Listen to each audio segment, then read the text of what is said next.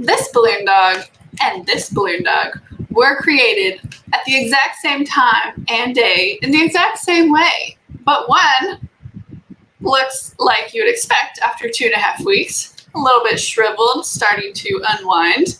And this one looks almost like I just made it. How did I do this? I'm about to show you, so stay tuned to find out.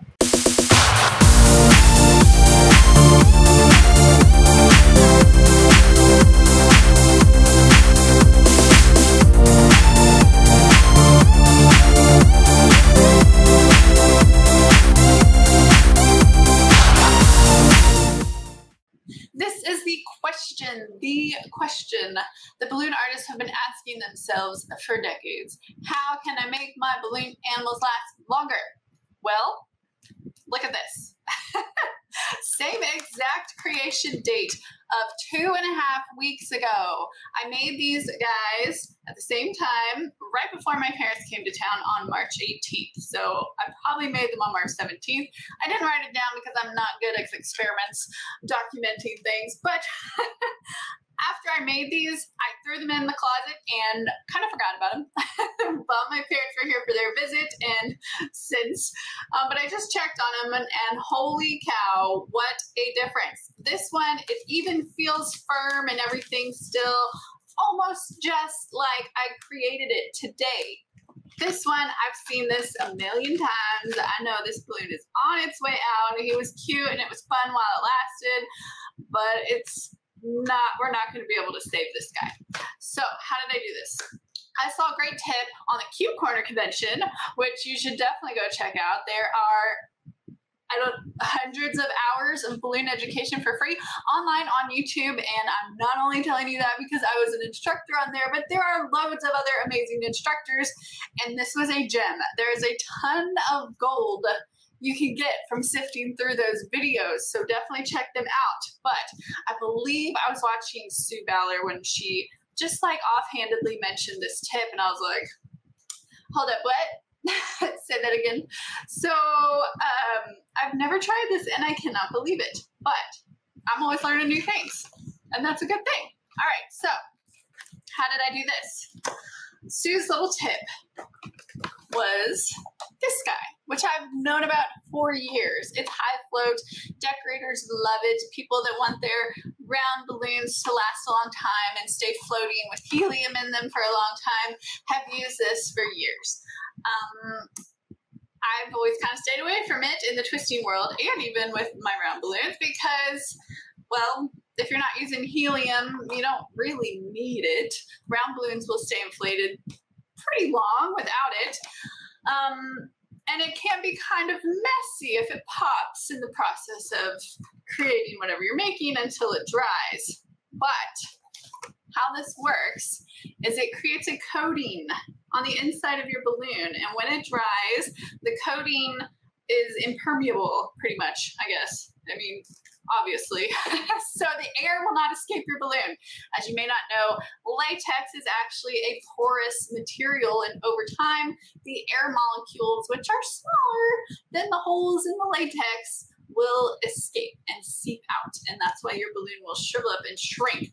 This will create a coating around the inside of your balloon that blocks the air from leaving so it can't escape, and your balloons last a much longer time. I mean, this guy is 2.5 weeks old. I think I'm going to just keep him, throw him back in the closet and check on him in another 2 weeks and see if he's changed at all.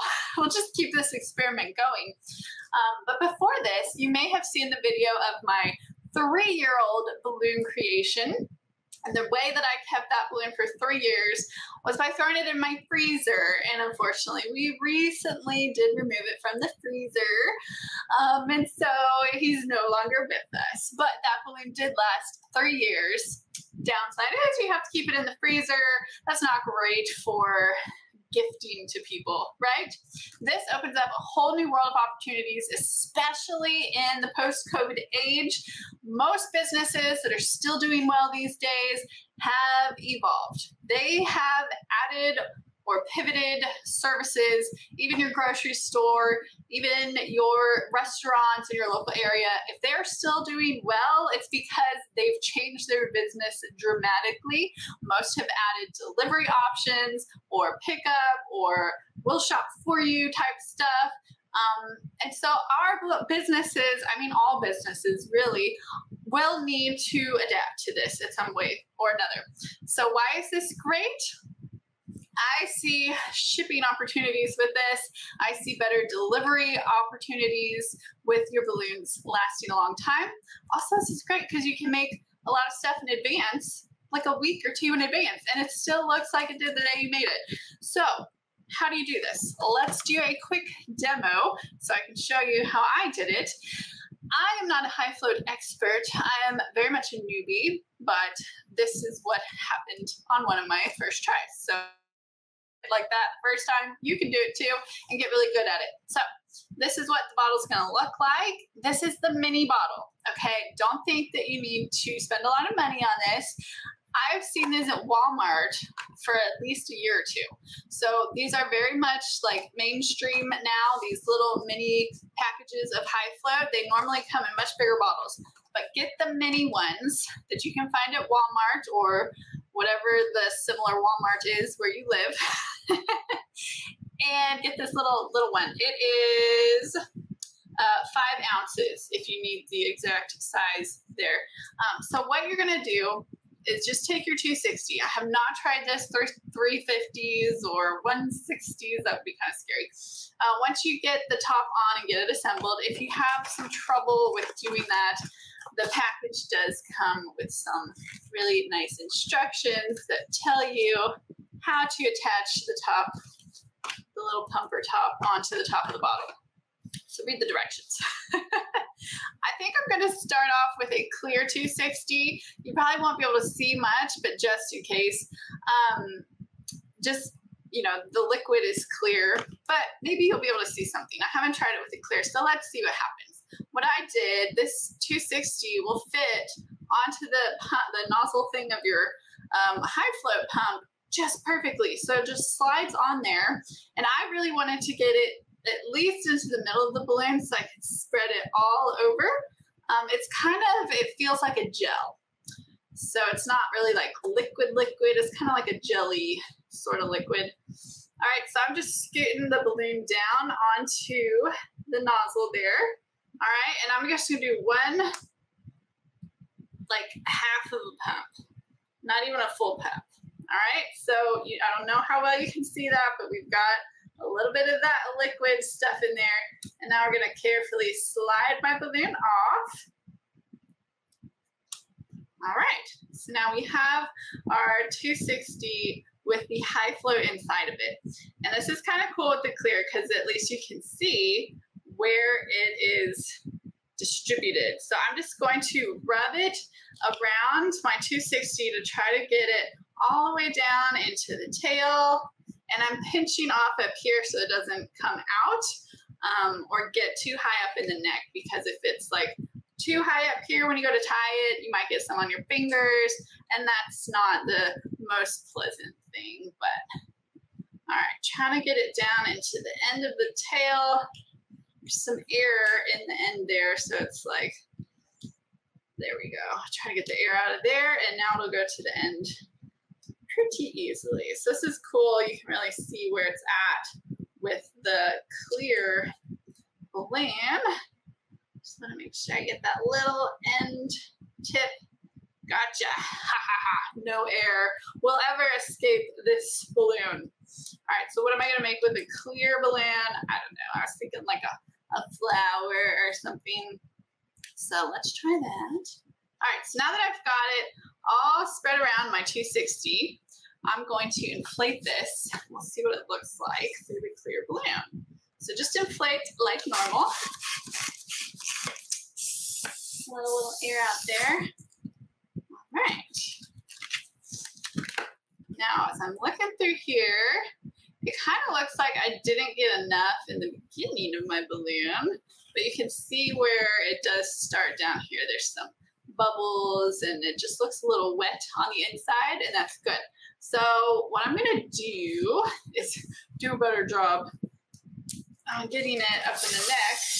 But I'm actually just gonna pinch off the air from the front of the balloon and tie it right where that high flow starts, and do a better job getting it higher up in the neck next time. Okay. So now we have a very short balloon to work with. That's okay. We can make something small, like we'll do like a little, just do a little bracelet. So as you're twisting, there's really no change to twisting technique, although you might want to be a little bit careful because if it does pop, it can kind of shoot this liquidy gel stuff in every direction. So maybe be a little bit more careful. And you probably don't want to try to twist it after it dries. So I don't know that for sure, but I'm just assuming you want to do this twisting while it's wet on the inside, and then let it dry. And then once it's dry, if something pops, it's not going to make a huge mess. All right. So you really can't see any noticeable difference really from a regular balloon. I'm just going to tie this off here. And now I have not done this before. Gotten rid of an end with the high float in it. So I'm not sure how sticky, messy this is going to be. What I think I'm gonna do, instead of, well, I'm not sure if I should break it with my hands like I normally do, if I should just carefully cut it out here at the end. Decisions. I guess we'll see how normally you can twist with the high float in it. So I will use my hands to break it, and we'll just see how messy it is. Like, I didn't think this through, because with the dog, I didn't have to break anything. So what I'm gonna do, you can really see it when I squish it in there. See my fingerprints on the inside of the balloon, that's crazy. Okay, so I'm gonna pinch it really well. And then, okay, so I've got it ripped. No mess yet. I'm letting the air out slowly. Okay, really not too bad. All right, it is on my fingers a little bit, but I expected that. All right, so I'm gonna just tie this knot real quick. It is a little slippery because my fingers got it on there. Ta-da! But I did it, okay? So you just dry that really quick. We can peel it off later. Maybe have like a wet towel handy or something while you're doing this, so you can just wipe it off if it does get on your fingers, and then continue on with your creation. So really, it wasn't bad though. If you're careful, that was not bad. So I think that's totally doable. Let me just cut off that. Okay, so now I have a little bracelet. Ta-da! And this will last probably a really long time. So I'm gonna put it back in the closet with our little balloon dog. I feel like we should give him a name since he's sticking around so long. And we'll see how long my clear bracelet lasts. Clear is especially seems like it deflates a lot faster than even the other colors. So this will be fun to see if it stays nice and bubbly. The other fun thing about high float and clear balloons in particular is that they will keep this clear, glossy look to them instead of getting clouded over like clear balloons usually do as they start to degrade.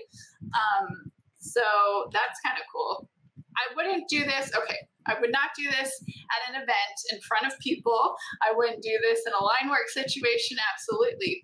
But if you have started changing your business, like I hope you have, to stay in business in this brave new world that we find ourselves in, you might want to start thinking about more delivery options and even shipping options. Okay, so I have, since I started twisting balloons, I've been like, how can I mail these to people? I want to be able to ship them, but they deflate too quickly. Sometimes shipping takes a week and things will already have shriveled up by then or started to untwist, or they just don't look as nice after a week. And how can I ensure that they're not going to pop in transit? So I don't want to say this will prevent it from popping, because it's a balloon still. We can't guarantee that it won't pop, but it will arrive if it doesn't pop looking really nice, almost like you just made it. So this opens up new opportunities. Get yourself a Shopify website. Start shipping balloons, people. I want to see balloons in the mail. Just kidding. But really, I am excited about the opportunities. So this would be something that you would do in your home, or your studio, wherever you work. Just do it privately. Make sure that this dries before you ship it off, so that if it does pop, it makes a mess in your work area and not in the box or in your customer's home. I am not sure, actually, off the top of my head here, how long it takes to dry. I don't believe it's that long, maybe an hour or two. I'm not the expert here, but once it's dry, I would feel safe putting it in a box and shipping it to somebody. Try it. I know most of us have some friends or relatives who are living in other states or cities right now that we're not able to see so often. Try it. Ship something to your family today that you created and see how it goes. They're the best people to experiment and start seeing how something will work with. I've shipped balloons in the mail before I did this high float trick, but they were like big hard things, so they arrived okay. But this makes me want to ship a lot more balloons to my family, and just because then you can call them up and be like, hey, how was it when it arrived? Does it look okay? And if you had bought this, would you be happy? And so, trying things out with your family and friends, people that you can call up afterwards and get like an honest, like, hey, send me a picture. What did it look like when it arrived? That's a great little experiment that you can do if you are thinking about getting into this and using high float to help you pivot your business into creating more income streams, since a lot of our typical income streams are either dried up or very slow right now. So I want to give you guys some ideas, and I hope this inspires you, and I hope you'll try it and comment down below. Let me know if you've ever used high float in a 260, and if you just did a simple creation, or if you've used it with more advanced creations. If you enjoyed this video, please don't forget to give it a big giant thumbs up. It really helps me out here on YouTube. And if you have any suggestions or other ideas of videos you want to see me make, leave those in the comments as well. So I just created another dog after I finished filming, because I wanted to try again with getting it in the 260 and get better up into the nozzle, which I did. So this one I didn't have to cut off the front. Probably should have filmed it that way better. But so I wanted to experiment with cutting the ends. So if you need to cut, how messy is that going to be? So I ripped it with the little bracelet. And so now I'm going to try cutting this little end part of the balloon and just see kind of what happens here. This tail is pretty full of high float. I put a little bit more in it this time, but I'm just going to see. Let's say I wanted to just trim off his tail here. So you're just going to give him a little short, fat tail, and I wanted to get rid of the rest of this. I'm definitely going to try to cut the smallest hole that I can out here at the very end of this. And it's probably going to be a little messy, but oh, it wasn't. Not bad at all. Okay, so now when we tie this, stuff's probably going to want to come out. So what I'm going to do is just take a tissue, or like a wet paper towel would probably even be better. And I'm just going to pinch that tail. And as I pinch, I'm going to pull and slide to try to get all that, any high float in there out before I tie it. Okay, so there's some high float and boogers in this tissue. But now there's not really too much in here, so at least we can tie this and it's not getting on my fingers this way. So that worked pretty well. Just make sure you pull your knot nice and tight, because if you don't, it'll probably untie itself, because it's, the inside of the balloon is still a little bit slippery while that high float is wet. Okay, so I think that's a good way to, if you need to make a cut and get rid of the end part of your balloon, that really was not too messy. Just have some tissues around and be ready when you make any cuts like that. The other experiment I was thinking about trying was cutting open this guy and seeing what it's like now. I mean, it's been dry for 2.5 weeks. I believe it's only been like 10 minutes, and I think the high flow in this bracelet is already dry as well. So it does seem to dry really fast, so cool. And I just want to, I don't know if I should put him back in the closet to see how long he lasts, or if we should cut him open. What do you think? Tell me in the comments. I think I'm going to cut it. I don't know. Should I? I feel so bad. I have like an emotional attachment to this guy, and he's not even a good balloon dog. His tail is way too long. I don't know. I just want to see what it's like on the inside. I'm so curious. Why don't we just give him a tail trim, and then we can look at the inside of this part. How about that? That way we can keep him. All right, so cut the air out of there. Ooh, the balloon has a very fun texture when you cut it with the high flow in there. Look, it's like a worm. If there's any decor pros watching this, they're probably like, Holly's such a noob. I know, it's okay.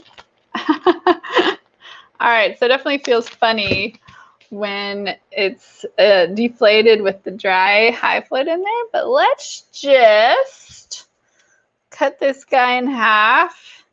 If I can even get my scissors in there. Okay, so I have cut it in half. It's really wanting to curl up, so it's gonna be hard to show.